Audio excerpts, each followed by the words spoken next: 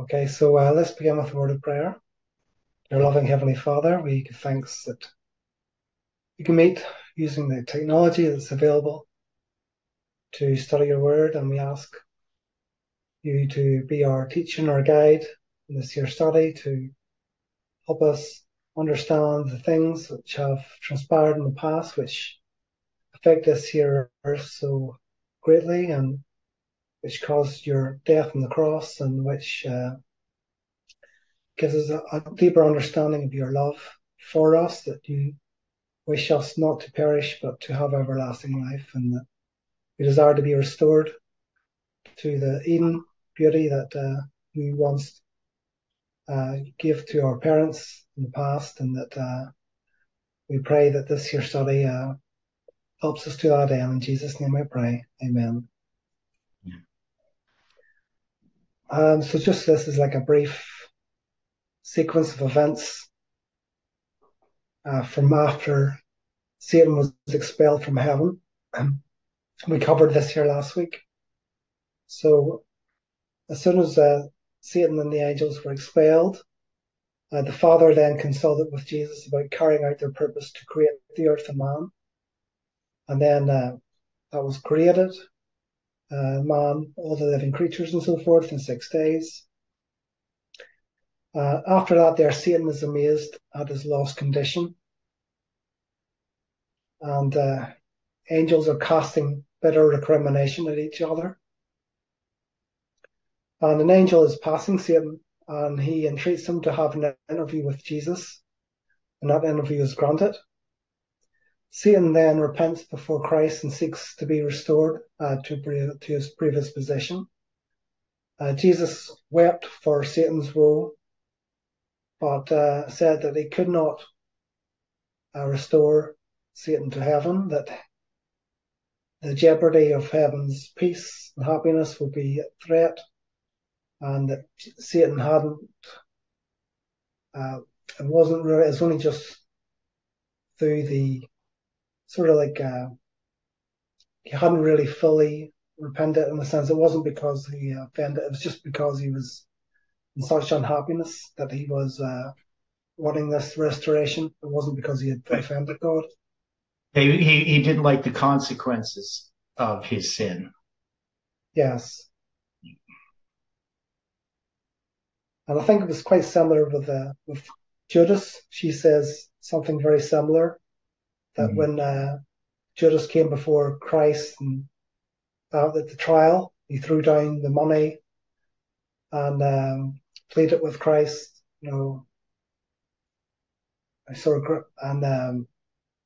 for forgiveness. Jesus said, I can't remember. Ellen White talks about it, great desirabilities.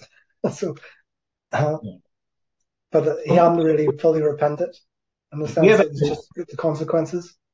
Yeah. So we have other examples of that. Achan, Saul, Yes.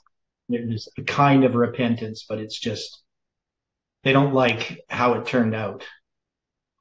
But put in that same situation, they would still do it again. They'd be unchanged.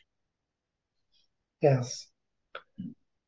So after that, Satan's hatred increases, and he begins to taunt the good angels at heaven's gates and to annoy them. Satan begins to consider inciting rebellion with Adam and Eve, and his angels are seeking after him, and he informs them of his designs. I've only just done this. Here's a few typos. I have to fix this. Just put it on. Just noticed that I wrote designs right. So he informs them that he's wanting to incite them to rebellion, and he holds a consultation with the evil angels. And at that there time, some of the angels are not too sure about what his plans are, whether they're fully backing him or not. Satan says that he's the only one to be entrusted to do that work, and he then goes alone to mature his plans, and he leaves the other angels just to consider the matter. And then when he's thinking about his plans, Satan shudders, at the thought of increasing his guilt, and he's not particularly decisive about committing his way to deceiving Adam and Eve and to destroying their happiness. And then the evil angels seek him, and they inform him that they will unite with his plans. And then Satan casts off his feelings of weakness and becomes committed to brave the matter and to use cunning to achieve his purposes. And then God assembles the angels to take measures to avert the evil. And 2 angels go to visit Adam and Eve and warn them of Satan's designs. And it doesn't seem to be that they had any knowledge of Lucifer prior to this year time, or to Satan and that rebellion which occurred. So they're informed of all that which took place. They're informed not to separate from each other. They are also informed about what will happen if they eat of the tree and disobey God, and that Satan can only tempt them at the tree. And Adam and Eve then assure the angels that they will obey God, and then they break into praise, and Satan hears us hear praise, and it really riles him up and makes him determined to incite them to defy God. And then we read about the temptation. Okay, just another thought going back to, so when God rejects Satan's repentance, if Satan had truly been repentant, he would have accepted the consequences instead of seeking to rebel against God, right? Right. So God, somebody could say, well, if God had just forgiven him and said, yes, you're forgiven, then maybe Satan wouldn't have continued his rebellion. But God knows the heart. So the whole issue of the great controversy is that God can actually judge the heart. And so when Satan repents and God rejects that repentance, we can see that God was correct in doing that because of how Satan acts afterwards. Right? A true repentance, it doesn't, like if I repent of something and I ask somebody's forgiveness and they don't forgive me, I don't go, well, you didn't forgive me, so, I'm going to get you, right? If I'm truly repentant, I will still be repentant, even if that person doesn't accept my forgiveness, right? I will have changed my behavior. And so Satan hasn't. But the whole issue of the great controversy is, in the end, Satan will acknowledge the judgment against him as just, as will all the wicked. And that's why we have, so if Satan had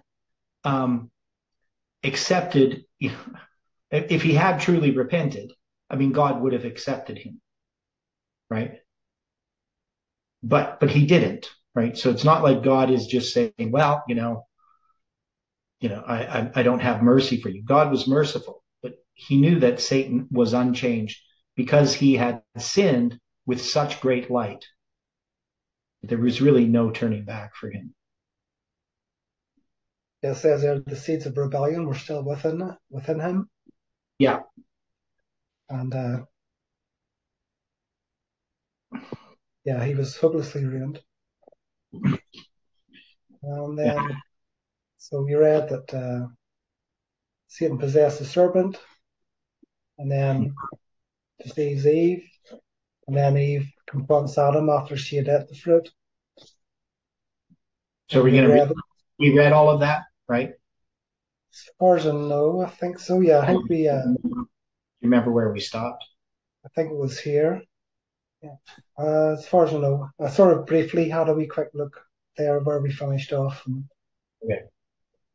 Yeah, I think we can just read the commentary on the act from there. So Eve had thought herself capable of deciding between right and wrong. The flattering hope of entering into a higher state of knowledge had led her to think that the serpent was her especial friend. possessing a great interest in her welfare. As she sought her husband, and they had related to their Maker the words of the serpent, they would have been delivered at once from his artful temptation. God instructed our first parents in regard to the tree of knowledge, and they were fully informed relative to the fall of Satan and the danger of listening to his suggestions. He did not deprive them of the power of eating the forbidden fruit. He left them as free moral agents to believe his word, obey his commandments and live, or believe the tempter, disobey and perish. And then the ill effects begin. So after Adam's transgression, he at first imagined that he felt the rising to a new and higher experience. But soon the thought of his transgression terrified him. The air that had been mild and even temperatures seemed to chill them. The great wisdom they obtained was the knowledge of sin and a sense of guilt.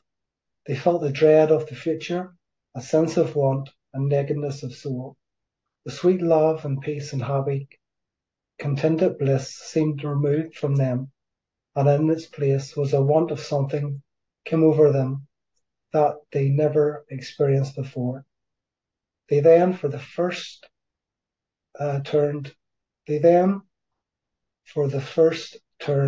that right? They then for the first turned their attention to the external. I don't know if that sounds right. They would just say, we would say now, they then for the first time turned their attention to the external. Yeah, I think maybe is time messing out there? I don't know. No, it's just the dialect that she's writing in. Mm-hmm. Right? Okay. They just leave out the word time. They then for the first turn their attention to the external. Just means for the first time. Yes. So they had not been clothed, but were draped in light, as were the heavenly angels. This light which had enshrouded them departed. To relieve the sense of lack and nakedness which they realized, their attention was directed to seek a covering for their forms. For how could they meet the eye of God and angels unclothed?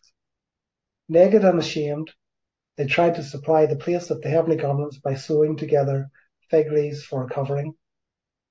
Their crime is now before them in its true light. Their transgression of God's express command assumes a clearer character. Adam censures Eve's folly in leaving his side and being deceived by the serpent.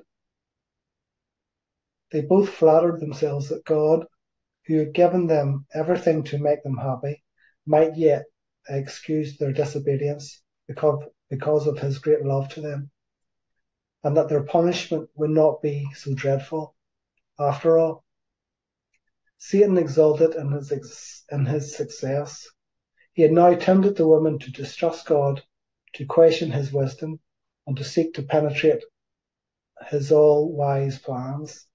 And through her, he had also caused the overthrow of Adam, who, in consequence of his love for Eve, disobeyed the commandment of God and fell with her. So, further commentary. The Lord would not have them to investigate the fruit of the tree of knowledge, for then they would be exposed to Satan masked. He knew that they would be perfectly safe that they touched not the fruit. Our first parents chose to believe the words, as they thought, of a serpent, yet he had given them no tokens of his love. He had done nothing for their happiness and benefit, while God had given them everything that was good for food and pleasant to the sight. Everywhere the eye might rest was abundance and beauty. Yet Eve was deceived by the serpent to think that there was something withheld which would make them wise, even as God.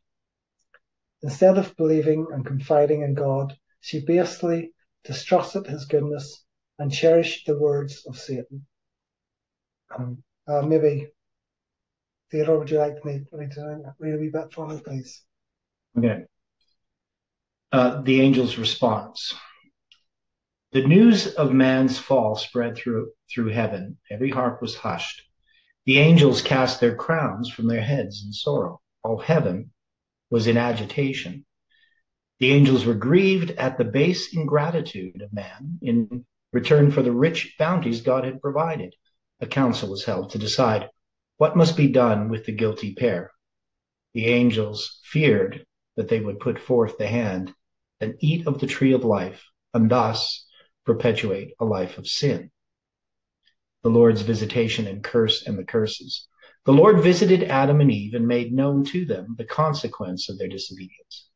As they hear God's majestic approach, they seek to hide themselves from his inspection, whom they delighted, while in their innocence and holiness, to meet. And the Lord called unto Adam and said unto him, Where art thou? And he said, I heard thy voice in the garden, and I was afraid, because I was naked, and I hid myself. And he said, Who told thee that thou wast naked? Hast thou eaten of the tree whereof I commanded thee that thou shouldest not eat? This question was asked by the Lord, not because he needed information, but for the conviction of the guilty pair. How didst thou become ashamed and fearful? Adam acknowledged his transgression, not because he was penitent for his great disobedience, but to cast reflection upon God. The woman whom thou gavest to be with me, she gave me of the tree, and I did eat. The woman was then addressed. What is it? What is this that thou hast done?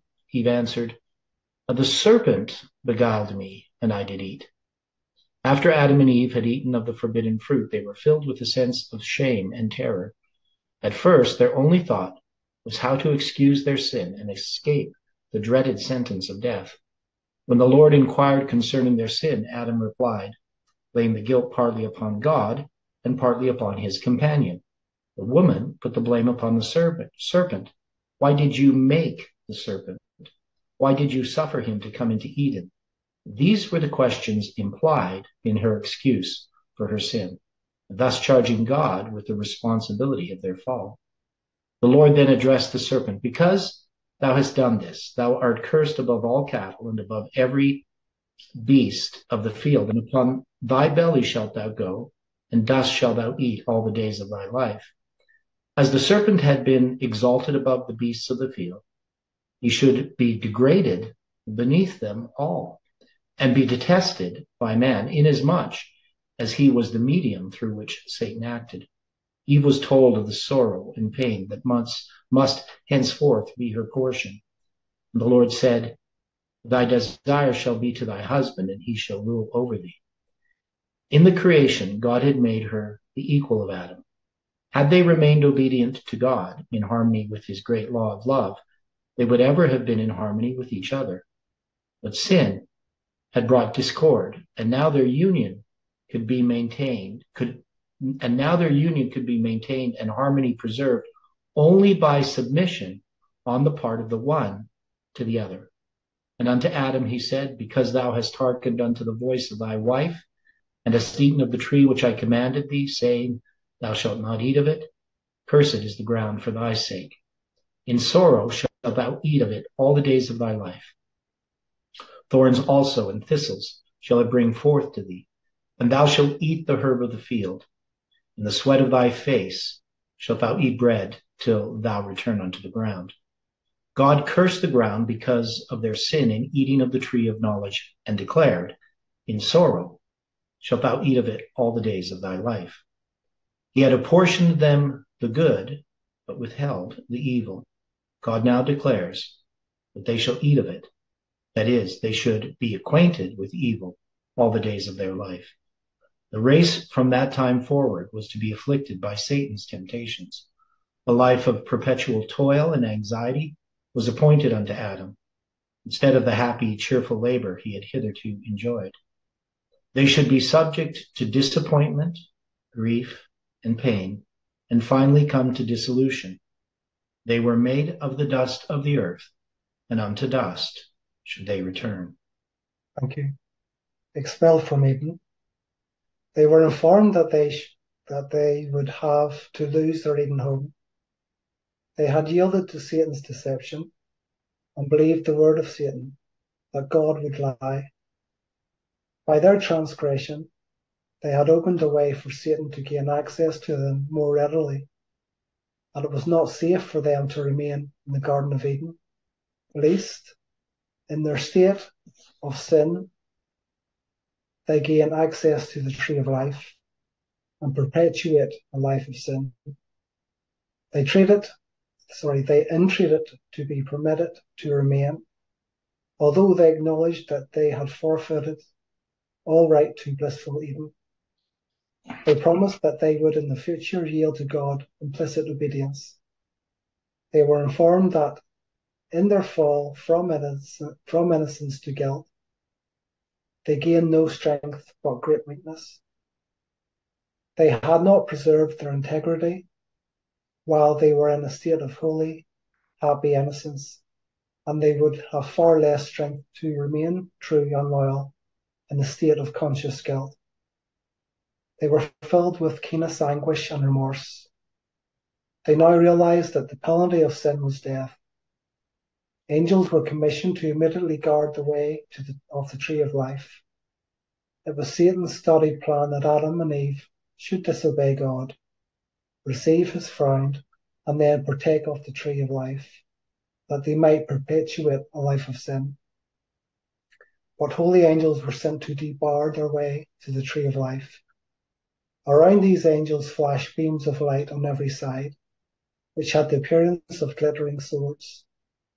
In humility and inexpressible sadness, Adam and Eve had left the lovely garden wherein they had been so happy until they disobeyed the command of God. The atmosphere changed. It was no longer unvarying as before the transgression. God clothed them with coats of skins to protect them from the sense of chilliness and then of heat to which they were exposed.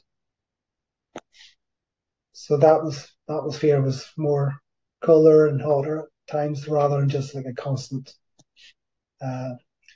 temperature. And then another section about the plan of salvation.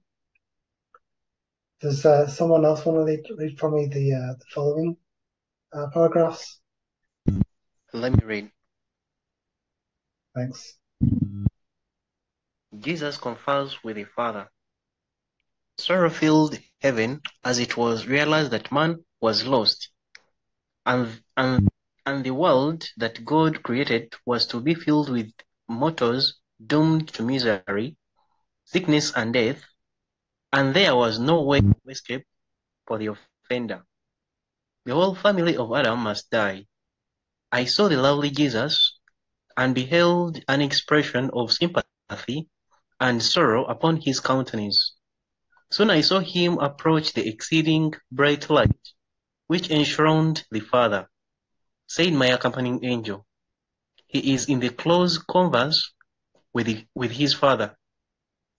The anxiety of the angel seemed to be intense while Jesus was communing with his Father. Before the Father, he pleaded in the sinner's behalf. Long continued was that mysterious communing for the fallen sons of men. The plan of salvation had been laid before the creation of the earth, for Christ is the Lamb slain from the foundation of the world. Yet it was a struggle, even with the King of the universe, to yield up his Son to die for the guilty race. Should I continue? Yeah, the next paragraph as well, please.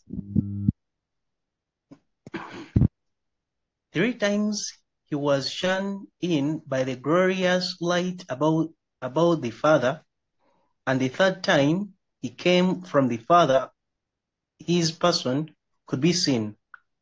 His countenance was calm, free from all perplexity and trouble, and shone with benevolence and loveliness, such as words cannot express.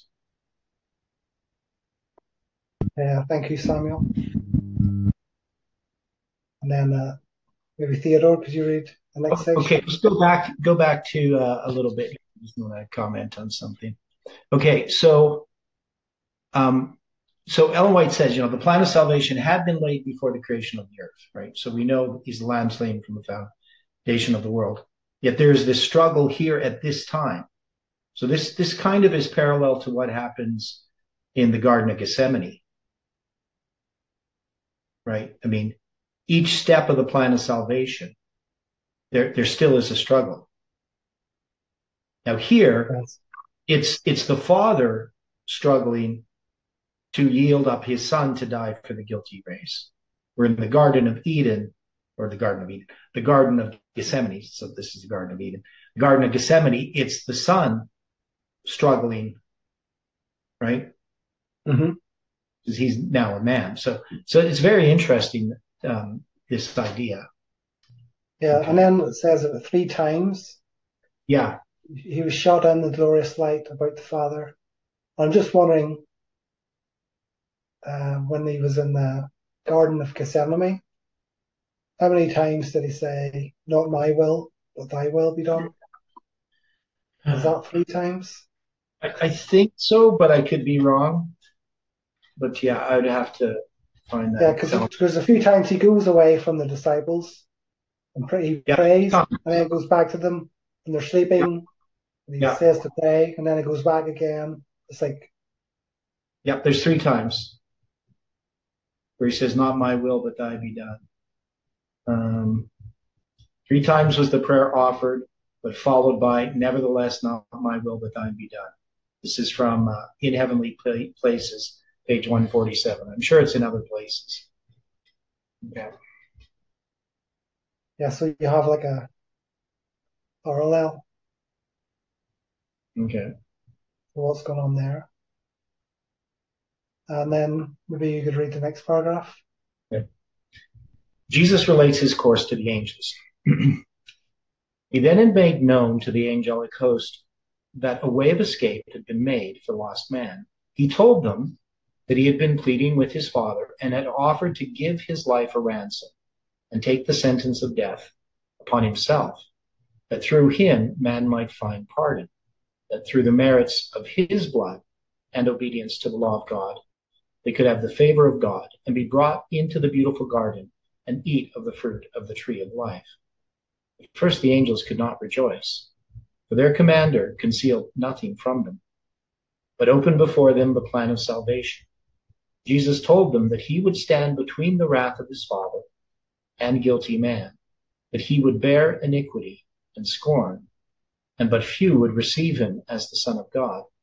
Nearly all would hate and reject him. He would leave all his glory in heaven, appear upon earth as a man, humble himself as a man, become acquainted by his own experience with the various temptations with which man would be beset, that he might know how to succor those who should be tempted, and that finally, after his mission as a teacher should be accomplished, he would be delivered into the hands of men and endure almost every cruelty and suffering that Satan and his angels could inspire wicked men to inflict, that he should die the cruelest of deaths, hung up between the heavens and the earth as a guilty sinner, that he should suffer dreadful hours of agony, which even angels could not look upon, but would veil their faces from the sight. Not merely agony of body would he suffer, but mental agony, that with which bodily suffering could in no wise be compared. The weight of the sins of the whole world would be upon him.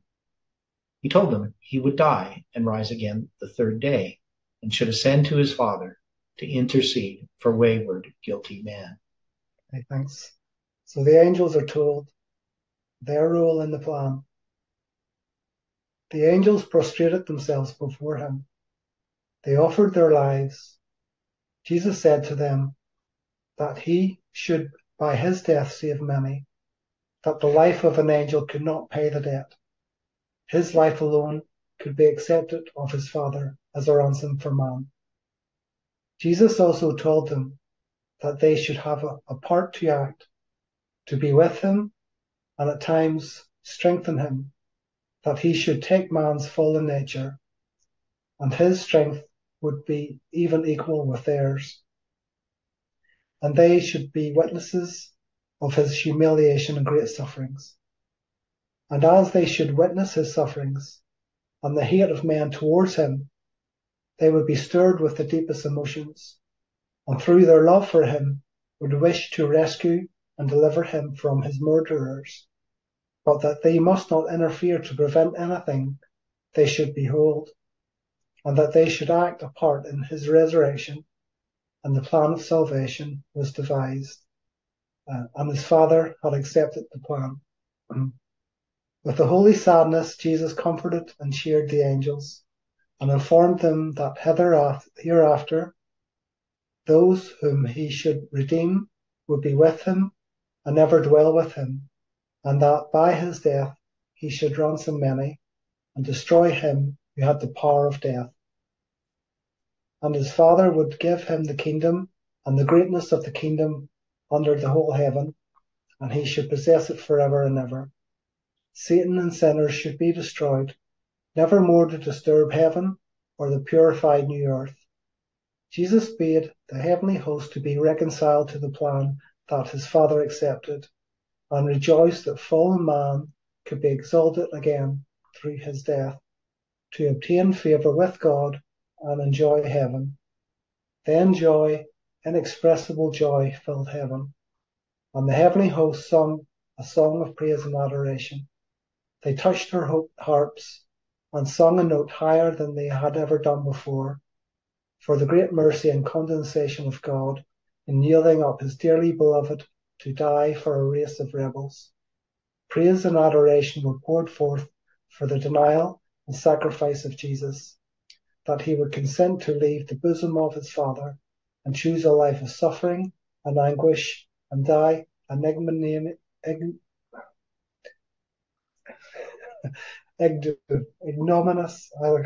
what's that word? Ignominious death to give his life for others. Someone want to volunteer to read the next paragraph? Reads, said the angel, think ye that the Father yielded up his dearly beloved Son without a struggle? No, no. It was even a struggle with God, with the God of heaven, whether to let guilty man perish or to give his beloved Son to die for them. Angels were so interested for man's salvation that there could be found among them those who could yield their glory and give their life for perishing man. But, said my accompanying angel, that could avail nothing. The transgression was so great that an angel's life could not pay the debt. Nothing but the death and intercessions of his Son could pay the debt, and save lost man from hopeless sorrow and misery. But the work of the angels was assigned to them to ascend and descend with strengthening balm from glory to soothe the Son of God in his sufferings and administer unto him. Also, their work would be to guard and keep the subjects of grace from the evil angels and the darkness constantly thrown around them by Satan. I saw that it was impossible for God to alter or change his law to save lost, perishing man. In God's arrangement, it was never to lose its force, nor give up the smallest part of its claims. Therefore, he suffered his beloved Son to die for man's transgression. Okay, thank you. So that's like a summary of the previous paragraphs. Satan's reaction and descriptive features. Satan again rejoiced with his angels that he could, by causing man's fall, pull down the Son of God from his exalted position. He told his angels that when Jesus should take fallen man's nature, he could overpower him and hinder the accomplishment of the plan of salvation. I was then shown Satan as he was, a happy, exalted angel. Then I was shown him as he is now. He still bears a kingly form. His features are still noble, for he is an angel fallen. But the expression of his countenance is full of anxiety, care, unhappiness, malice, hate, mischief, deceit, and every evil. That brow, which was once so noble, I particularly noticed. His forehead commenced from his eyes to recede backwards. I saw that he had demeaned himself so long that every good quality was debased, and every evil trait was developed. His eyes were cunning and sly, and showed great penetration. His frame was large, but the flesh hung loosely about his hands and face. As I beheld him, his chin was resting upon his left hand. He appeared to be in deep thought. A smile was on his countenance, which made me tremble. It was so full of evil and satanic slyness. His smile is one he wears just before he makes sure of his victim. As he fastens the victim in his snare, this smile grows horrible. Angels visit Adam and Eve. The angels of God were commissioned to visit the fallen pair and inform them that although they could no longer retain possession in their holy estate, their Eden home, because of their transgression of the law of God, their case was not altogether hopeless. They were then informed that the Son of God, who had conversed with them in Eden, had been moved with pity as he viewed their hopeless condition, and had volunteered to take upon himself the punishment due to them, and die for them, that man might yet live, through faith in the atonement of Christ proposed to make for him. Through Christ, the door of hope was opened, that man, notwithstanding his great sin, should not be under the absolute control of Satan. Faith in the merits of the Son of God would so elevate man that he could resist the devices of Satan.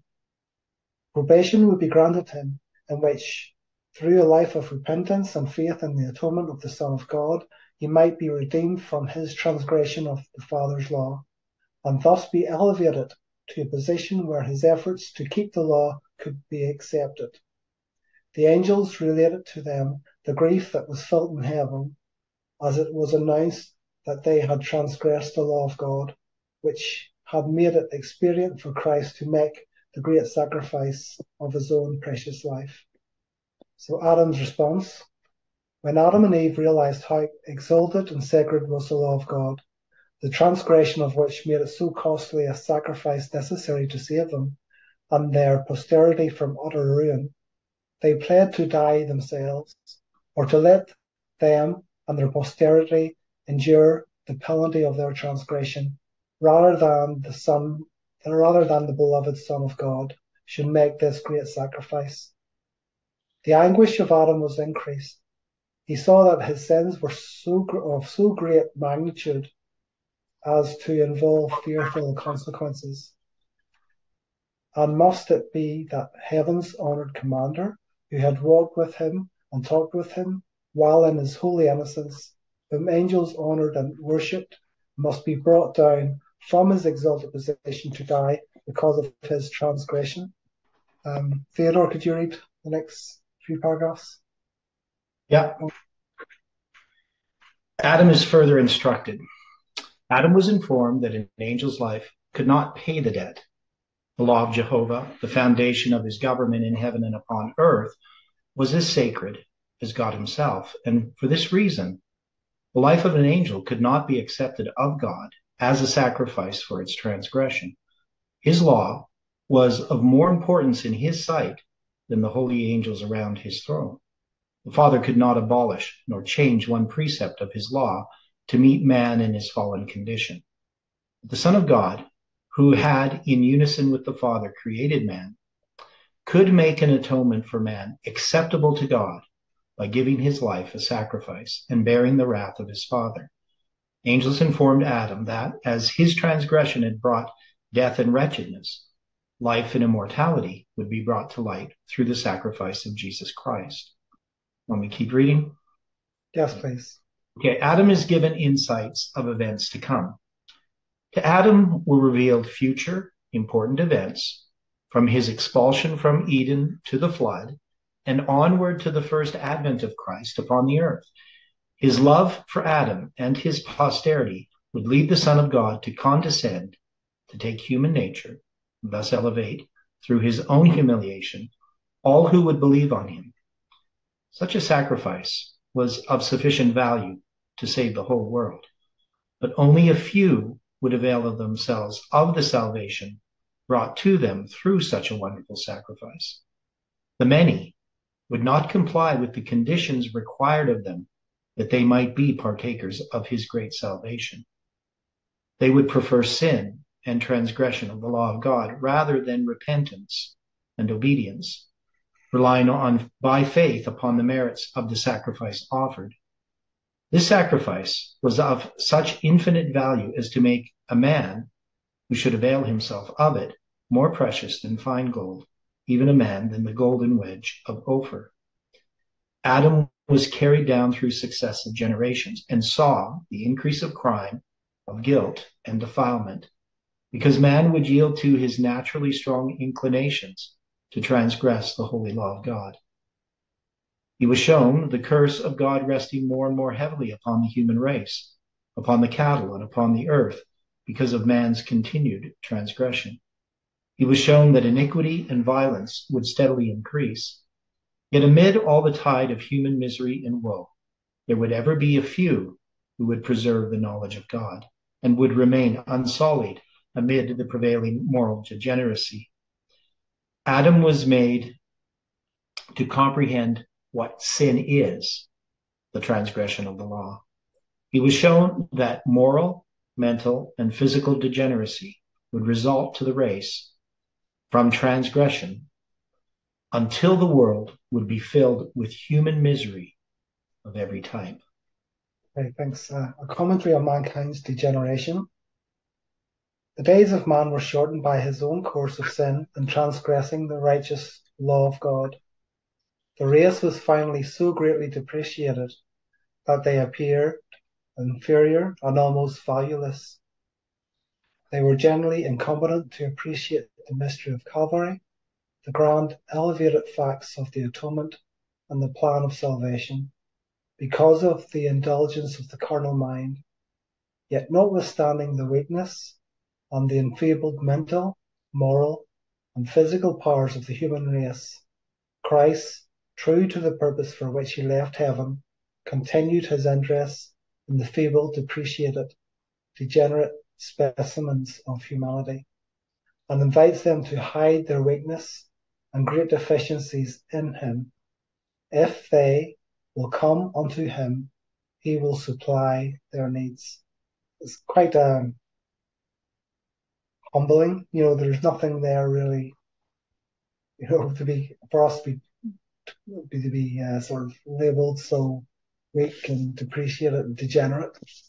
It is for those who are proud, it's kind of would be seen as an offense. So Adam makes his first sacrificial offering. When Adam, according to God's special directions, made an offering for sin, it was to him a most painful ceremony.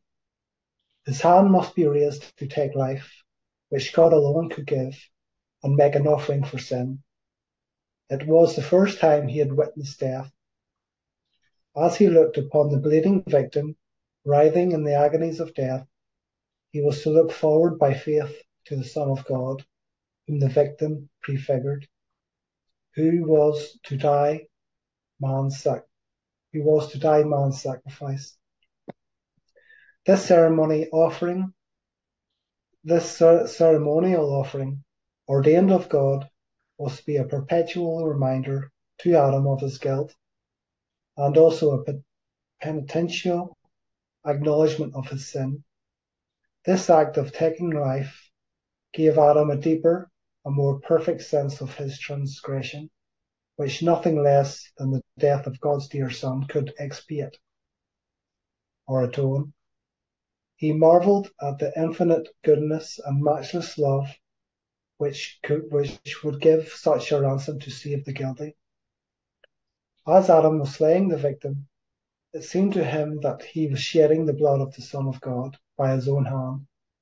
He knew that if he had remained steadfast to God, and true to his holy law, there would have been no death of beast nor of man. Yet in the sacrificial offering, pointing to the great and perfect offering of God's dear Son, there appeared a star of hope to illuminate the dark and terrible future and relieve it of its utter hopelessness and ruin. God was jealous for the honor of his law, and the transgression of that law caused a fearful separation between God and man. After his transgression, God will communicate to man through Christ and angels. Maybe you could read the next paragraph, Theodore, again. Come near the end. Yeah.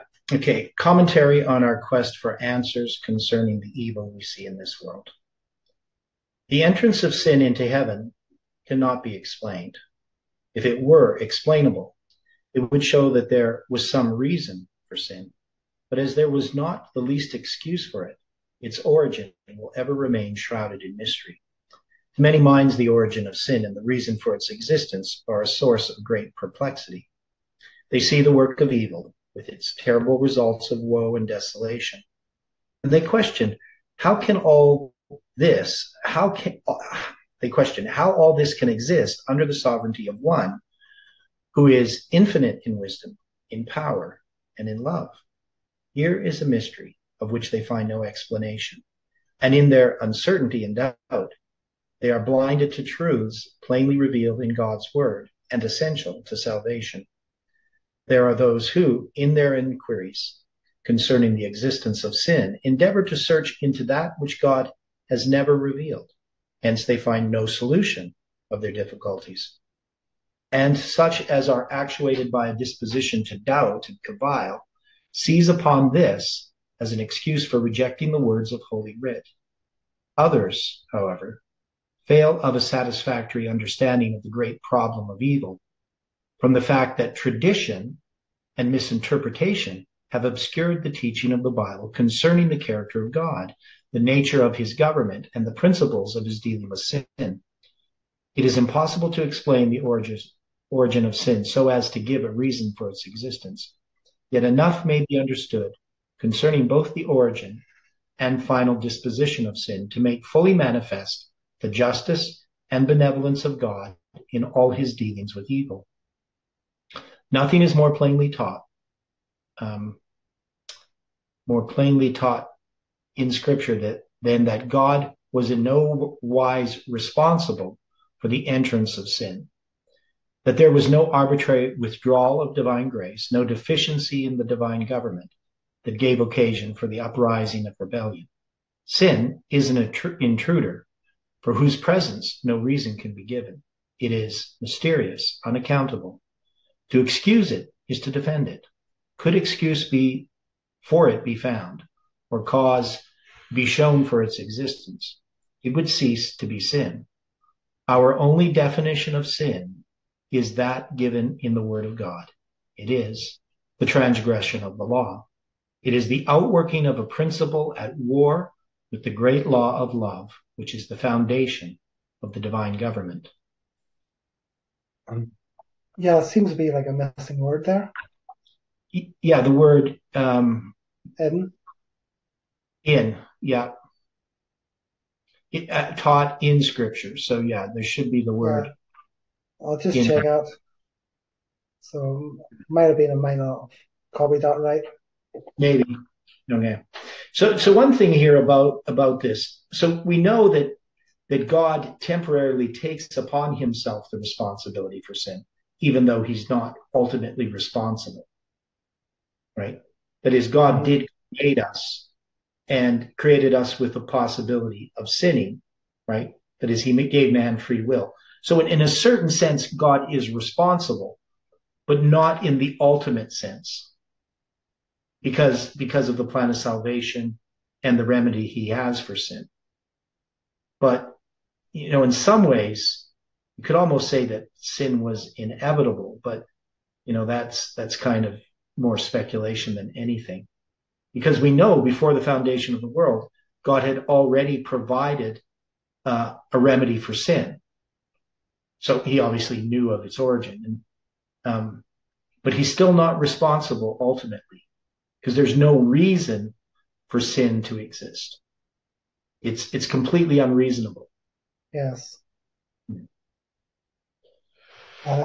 So just in commentating on that there, that God was in no wise responsible for the entrance of sin.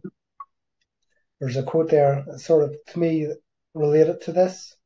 Yeah. Ellen White says that God is light, and in him is no darkness at all. While the shade comes by the sun, it is not created by it. It is some obstruction that causes the shadow. So darkness emanates not from God, but is the result of an intruding object between the soul and God. So just the final conclusion. From the first, the great controversy had been upon the law of God. Satan had sought to prove that God was unjust, that his law was faulty, and that the good of the universe required it to be changed. In attacking the law, he aimed to overthrow the authority of its author. In the controversy, it was shown whether the divine statutes were defective and subjective to change, or perfect and immutable. When Satan was thrust out of heaven, he determined to make the earth his kingdom. When he tempted and overcame Adam and Eve, he thought that he had gained possession of this world because, he said he, they have chosen me as their ruler. He claimed that it was impossible that forgiveness should be granted to the sinner, and therefore the fallen race were his rightful subjects, and the world was his. But God gave his own dear Son, one equal with himself, to bear the penalty of transgression, and thus he provided a way by which they might be restored to his favour and brought back to their Eden home. Christ undertook to redeem man and to rescue the world from the grasp of Satan. The great controversy begun in heaven was to be decided in the very world and the very same field that Satan claimed as his. So you're done there now?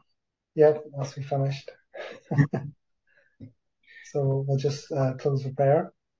Dear loving Heavenly Father, we give thanks for this here plan of salvation that in our hopeless condition, you provided hope for us through the death of your Son, Jesus Christ, and has saved us from great wretchedness. We have the potential now to dwell with you forever, and that we here, all bowed before you, ask that we can be delivered from sin, and that the blood of Jesus Christ can cleanse us from all unrighteousness. Help us to be obedient to your law in every particular. And we pray that we can help others find the hope, the remedy that you have provided to redeem them from the curse of sin, and to be delivered into the glorious kingdom of your dear Son. We ask these things in Jesus' name. Amen.